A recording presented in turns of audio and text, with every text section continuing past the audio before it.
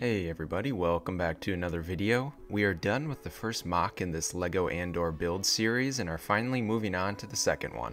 The second MOC is again of the Pre-Mor Security Headquarters. I'm basing it specifically on the scene where Cyril orders his technicians to find a Canary male on Ferrix in episode 1. There weren't any pictures online, so I needed to take a couple off my computer screen.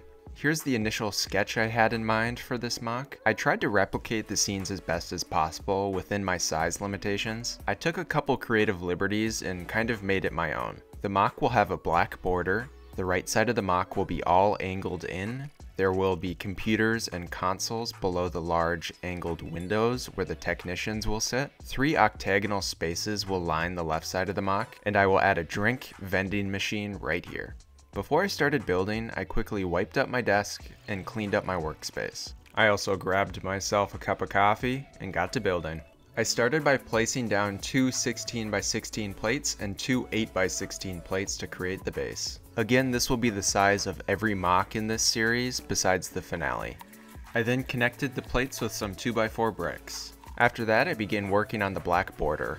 I first laid down some black plates and then put some black bricks onto those.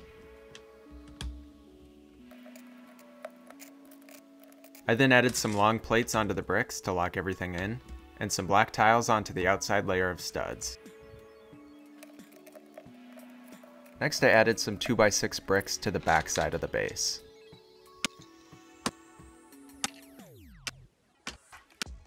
I tested to see how sturdy the base was, and it was pretty sturdy. After shaking the base, I started filling in a lot of the gaps using whatever bricks fit. Now that some of the big gaps were filled, I began experimenting and planning where I wanted everything to be and how big I wanted the MOC to be. I grabbed some 2x6 light bluish gray tiles and began tiling off the outside of the floor. Now that the tiles were laid, it helped me visualize where I wanted everything else to be. I then grabbed a bunch of snot bricks and other regular light bluish gray bricks and began working on the rest of the floor. Next, I worked a little on the back wall by adding the hexagonal windows.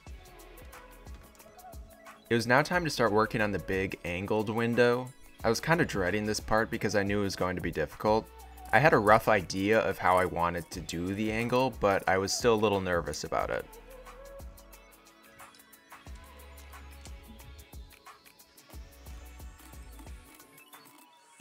I used these hinge pieces and cheese slopes because the angle fits perfectly over the slopes when you angle it down. I stacked a bunch of large white window frames I recently got off Bricklink. They matched the scene really well. I then used some arch pieces and rounded bricks. The arches fit perfectly over the rounded bricks, so I figured this was how I was going to add this lattice element to the angled window.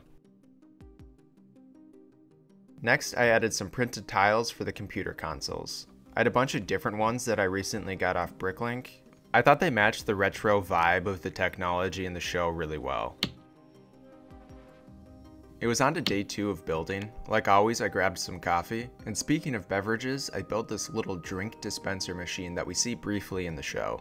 I took some creative liberties and I really love how it turned out. It slides in almost perfectly under some inverted slopes. I was able to connect the lattice piece onto the part with all the white window frames.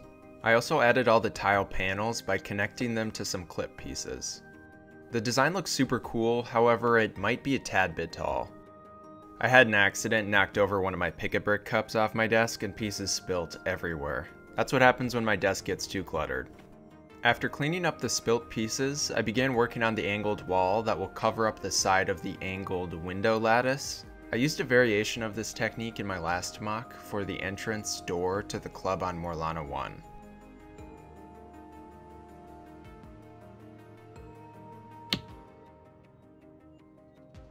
Moving on to day 3, I started by organizing my workspace so I don't knock more things off my desk. I tried putting away a lot of pieces I had sitting out that I knew I wouldn't use anymore. I still need to build this wall up some more and make the side match the other side. I added some wires and other little details to the control area. I also added a little hat rack for the officers.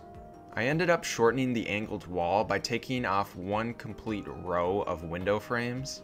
I think this looks a lot better now and a little bit more contained.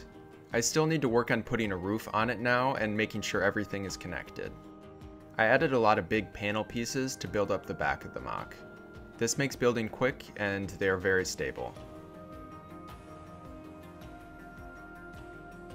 The roof fits perfectly. I was a little nervous it wouldn't connect correctly.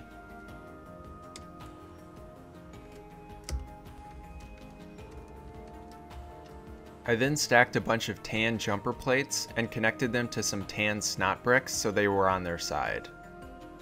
Next I added some greebled parts to the top that could be some sort of generator or power source.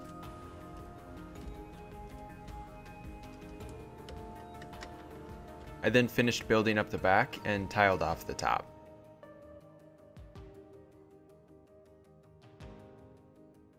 After adding all the minifigures and other little details, I needed to go for a walk and take the rest of the day off. It's always good for my creative process to get outside, clear my head, and fill it with fresh new ideas. Now that the second MOC in my Andor series was done, I took photos in my Lightbox and edited them in Photoshop.